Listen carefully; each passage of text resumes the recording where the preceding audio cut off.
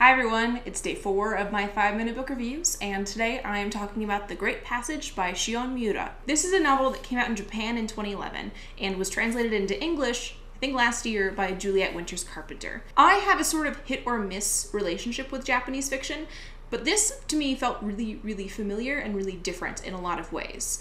And I will try to explain that as best as I can. So it felt different because it didn't have the dreaminess that a lot of Japanese fiction that I've read has. And I'm not just speaking about Haruki Murakami specifically, but I read a lot of Japanese fiction that to me has a dreamy detachedness to its writing, and perhaps feels distant to me because how many idiosyncrasies exist in the Japanese language that do not exist in English and cannot be translated. I considered being a Japanese translator once upon a time, and I really can't fathom how difficult it must be to accurately capture a Japanese novel in English. This felt different to me because it didn't necessarily have that same detachedness, and maybe it was just the method that Juliet Winters Carpenter used, but I really enjoyed the translation because to me it didn't feel translated in a way. Obviously, I knew it was a Japanese novel and that it was translated, but there was an ease to the prose that I really enjoyed, and it just felt different to me, and I don't know if I can even articulate what that difference was. But I think this would appeal to readers who have struggled with Japanese fiction or translated fiction in the past because it felt distinctly different from a lot of the Japanese fiction that I've read. And the ease of the prose, I think, will eliminate major barriers to entry that people have with translated fiction. I'm just realizing now that I never explained what this book was about. Good job. This is a novel that is all about the construction of a dictionary. It takes place in a publishing house and follows a cast of characters that are all working to create the perfect Japanese dictionary. And at times it goes into extremely minute details about what it would be like to have to think about a dictionary in terms of what font do you choose?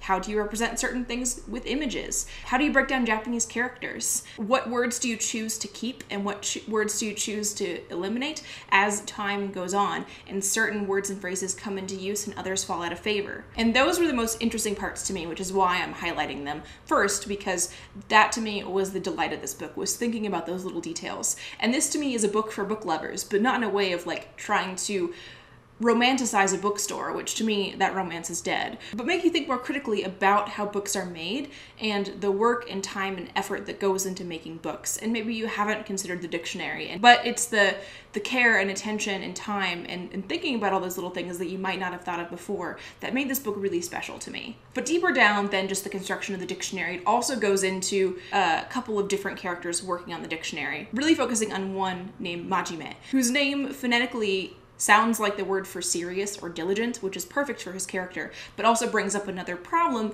that you have to think about when you're thinking about the Japanese language, which is that so many words sound identical, and it's all about the character used that defines the meaning. And when you're talking, you can glean this from context, and you'd probably assume that Majime meant diligent or serious. But when you see his name written down, it means wholesale dealer, which is just another complication that they have in Japanese that you wouldn't even consider in English, because we do have homophones, but not in the way that they have them in Japanese. So we focus on Majime, and he also falls into this very familiar stereotype of being nerdy and unattractive and lacking confidence. And this to me is where it felt very familiar. There's the idea of the kind of nerdy man. He falls in love with this beautiful, seemingly unattainable woman. Their relationship and their romance is also quite a big part of the plot in here, which is where the book lost me a little bit, because I didn't find that stuff to be super interesting. And I've seen that story played out, especially in anime. It felt like a very familiar anime trope to me so many times that it wasn't very exciting. I cared much more for the idiosyncrasies of the dictionary and much less for the actual characters, which is a bummer because I read books for characters. I say this all the time, and I didn't feel connected to any of these characters, which always left me feeling at a distance with the novel. And the depth in here falls in the construction of the dictionary rather than the characters or the relationships between them. So for those reasons, I think this also would be a great book if you haven't read a lot of works in translation, because it isn't trying to deal with a massive historical event or a really deeply philosophical idea. It's just a simple story about something that you probably take for granted, and it was completely enjoyable in that respect. Not my favorite thing that I've ever read, but I am glad to have read it, and I really enjoyed it. And it did contain some beautiful little nuggets about our love of words and the importance of words and the importance of understanding our language, and so I'm going to leave you with one of those quotes. "A dictionary is a ship that crosses the sea of words," said Araki, with a sense that he was laying bare his innermost soul. "People travel on it, and gather the small points of light floating on the dark surface of the waves. They do this in order to tell someone their thoughts accurately, using the best possible words. Without dictionaries, all any of us could do is linger before the vastness of the deep."